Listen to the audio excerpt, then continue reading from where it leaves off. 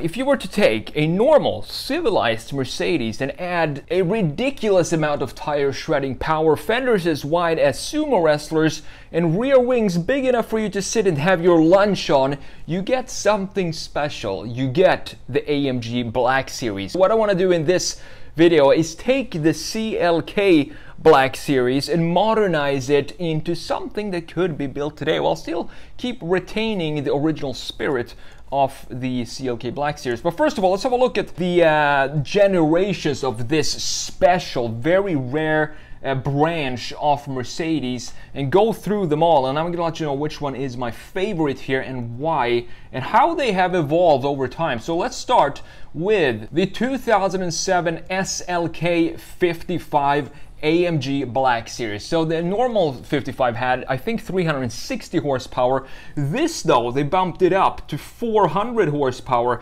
It does 0 to 60 in 4.5 seconds, and I think it's so cool that Mercedes decided to slap the big 5.5 liter V8 into the small SLK. That's nothing we're gonna see in today's world, unfortunately. What I like about this styling, I think this looks like a modern car still today, even though it came out in 2007.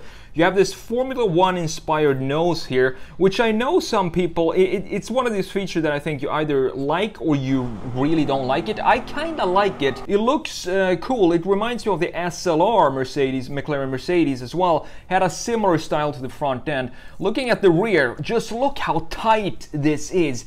The wide fenders adds a lot of stance to this car. These are some of my favorite wheels of AMG ever, and I think back in the day in 2007 Mercedes still was one of the manufacturers that did the best looking wheels, and they still are today. We have a carbon fiber little lip spoiler up here. AMG, of course, SLK 55 right there, standing for 5.5 liter V8, but I think it was actually 5.4 in reality. And then we have these four typical AMG oval bazooka tailpipes on this small SLK. I think it's such a cool design. Moving down to the 08, 2008, and this is the one we're gonna redesign in today's video. The CLK Black Series from 2008, and this has a 6.3 liter V8, putting out 500 horsepower, and 0 to 60 in this CLK was done in 4.1 seconds, almost half a second quicker than the smaller SLK. And what I love about this design and the Black Series of this time is that I think the added body parts, for example the rear fenders and this new intake in the lower part, it looks a little DTM inspired, but at the same time I feel like they melt well into the rest of the design. Just look at how well this fender, for example, on SLK kind of melts and morphs beautifully into the body. It doesn't feel like a body kit or an afterthought. You can see that it gets a little more sharp in the CLK compared to the SLK, the integration of these wide fenders, but that just adds to the coolness of this design, in my opinion. We still have the quad tailpipes right there. I'm a fan of this generation of CLK, the normal one as well. I think Mercedes had a nice design identity of this time, specifically with this front end. It looks graceful, but it's still very powerful. You have the smiling grille here, which we don't have in today's models, which I think suits Mercedes. I've said this before, but it suits it more to have the top grille outlines of facing in that angle, and then the lower part facing in the opposite direction, creating more of a dynamic movement in the front end, in my opinion. Moving on to the 2009 SL65 AMG Black Series. This is the only Black Series with a big V12 under the hood. This is a 6 liter V12 with 670 horsepower. 0 to 60 in the SL65 is done in 3.9 seconds in this big beast of a machine. We still have a pretty nicely integrated body, the Black Series body, into the design of this car. It looks integrated. Maybe the rear looks a little more kind of body kitty, but then we have the wide body kit stretching into the fenders and also into this chamfer that we have around the tail lights, which is a unique feature for this Black Series that we didn't have on the previous Black Series, as you can see here, for example, in CLK. Super cool design and super rare, and I've seen a few of these in real life, and they just look nuts. Specifically, if you're following it from behind, it just looks like that sumo wrestler stance with the plantedness of these fenders in addition to these super wide wheels. Moving on to the 2012 C-Class. This is a C63 AMG Black Series. You can see it right here. Still a V8 under the hood here, and we have a 517 horsepower 6.3 liter V8, 0 to 60 in 4.1 seconds. Now the thing with the C63 down here is this is where I think Mercedes is starting to feel more, or the Black Series are starting to feel more like a body kit that's not as well integrated as the previous generations. I don't know why, it just looks a little static to me, this front end and these intakes. They're very product designy and doesn't have a lot of emotion in them like we have in the previous generations. Specifically, in my opinion, the SLK has a fantastic looking lower part of the front end, and here it's starting to feel more like a body kit, but it's still a very dramatic changes to the design. If they're functional, I'm not so sure, but that's not what AMG has ever been about. AMG has always been about adding a lot of power to big engines to the rear wheels so you can shred those tires. You can see that we have a park bench as a wing. We still have the lower part with the quad tailpipes, but I definitely prefer the oval pipes that we had in the CLK and specifically in the SLK as well. Now moving on to the 2014 SLS AMG Black Series,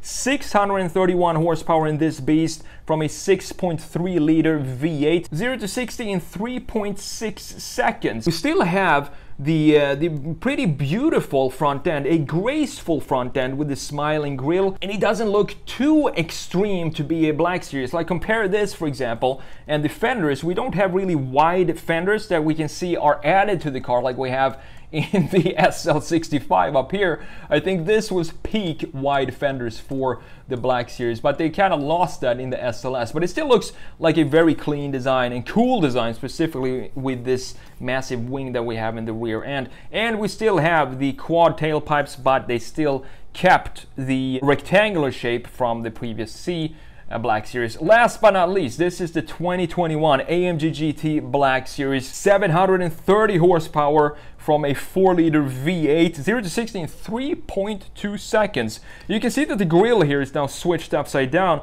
something I'm not a fan of when it comes to, for example, the E-Class or the C-Class, but when we have such a badass car like this is, I think this grille in combination with these angles of the headlights, it kind of suits this car, the Black Series AMG GT, because it is an aggressive car. And then you have all these small splitters on the side, big air ducts in the hood here as well, as you can see, an intake in the hood right there in the center as well.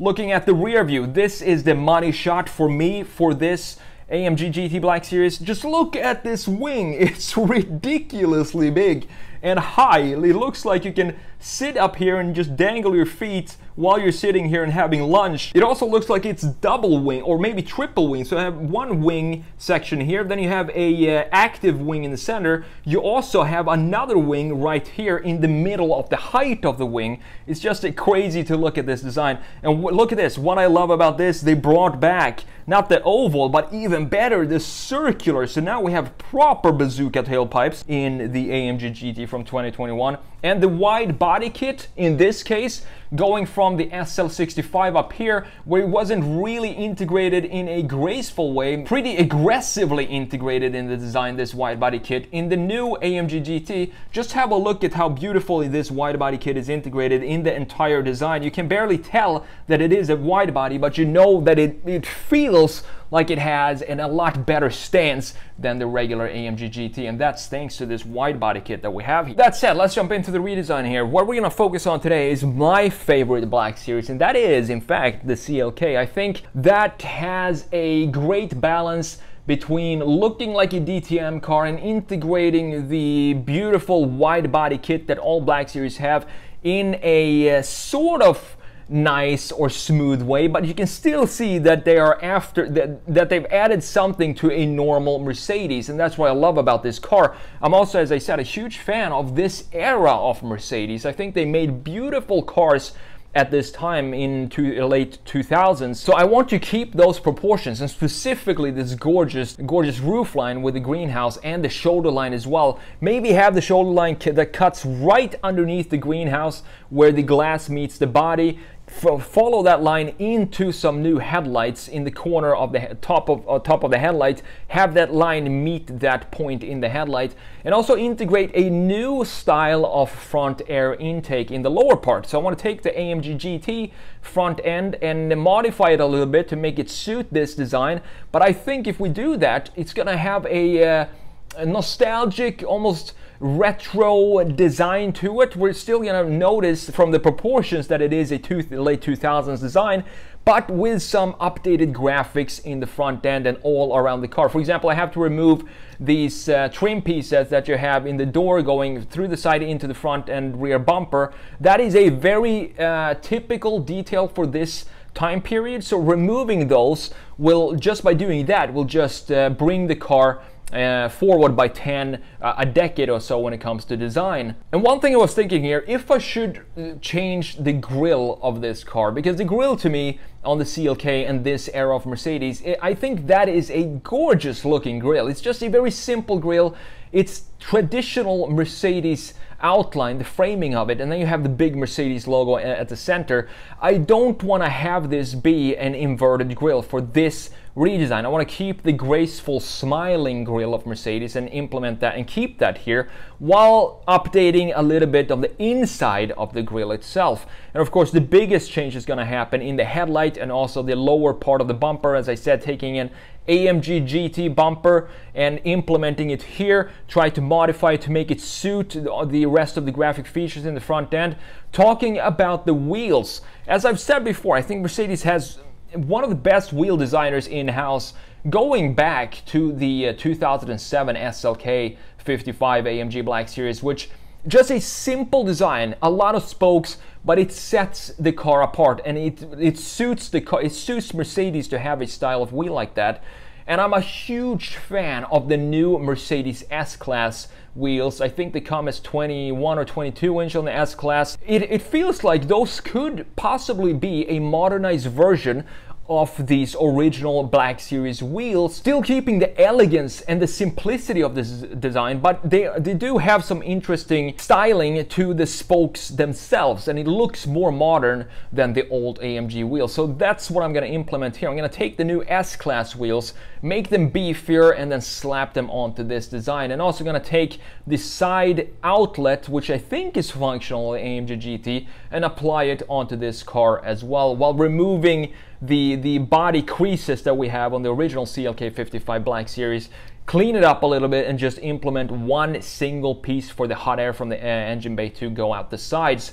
Also want to change the side mirrors to update those. Those are another detail that you know, if you look at the side mirrors, you can definitely tell what era of Mercedes car you're looking at. So that's something that definitely needs to be updated. The door handles look pretty similar to today, like they did back in 2008. And overall, this was an extremely fun redesign to do. I want to make more of these designs where I take classic rare cars and just implement some new graphics on it and see what we get. I'm happy with how this turned out. Thanks for watching, and I'll see you in the next video.